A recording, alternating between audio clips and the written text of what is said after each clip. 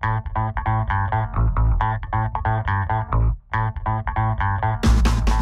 use volunteers all over WOTCH, starting with our board volunteers. These are the people that are tasked with the stewardship of the organization, the financial and the legal stewardship. And actually, when you think about it, volunteers, it started a place like WOTCH. A group of people decided that a place like WOTCH would be beneficial for the community, to prove that persons with mental illness could be served in community-based settings many years ago. So, and then we have fundraising volunteers. This sort of people that helped us raise over $1 million for my sister's place, or people who help run our special events like Wine, Women and Shopping, or any one of our numerous volunteer activities, fundraising activities we're engaged in. And then direct service volunteers, the folks that actually engage with the people that we support, either as a peer support or friendly visiting or helping somebody with their shopping. So with over 100 volunteers between WOTCH and my sister's place, we sure know how to take advantage of the generosity in our community.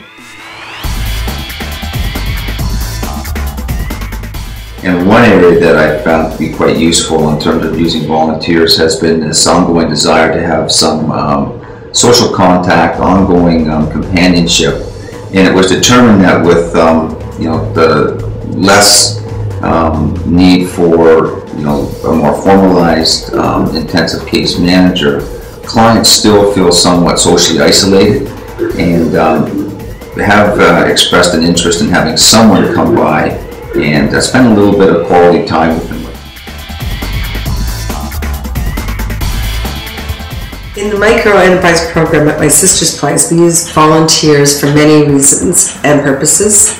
One of the most important roles here is handing out the findings and keeping track of the inventory for all of the women, so that we have a track and can trace everything to help them with their books as well. They enhance the services that we can provide. They add value. So if we have a staff member in the program, it lets us give more attention to individuals to provide more programming or involve more clients in a program.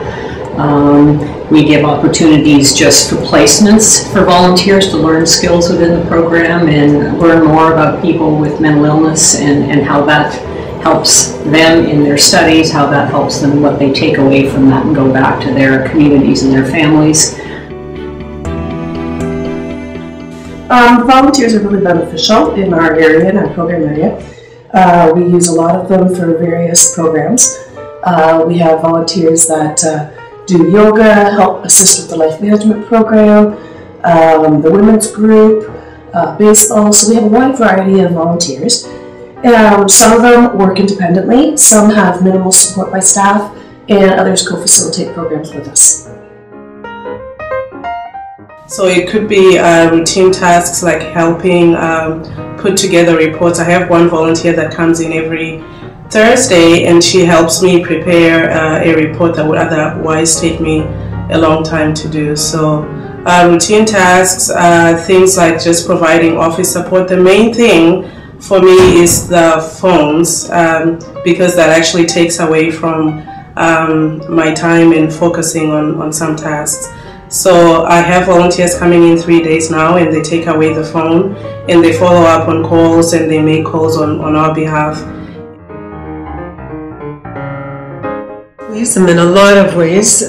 For one thing, they run probably 7 or 8 groups every week that are groups that happen every week, and those groups are solely run by volunteers. We wouldn't have the groups without them.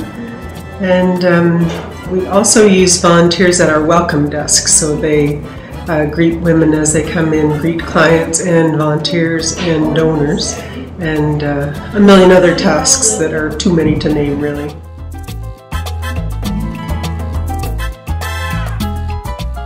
Honestly, from the bottom of my heart, I want to thank all of the volunteers across WOTCH and across the organization and my sister's place as well for everything that you contribute, all of your time and talent that you give, and for your generosity in giving that of your time. I think you are extremely invaluable to our organization. There's a lot of things that we wouldn't be able to do without your support, so thank you very much for that, and thank you for making my job easy.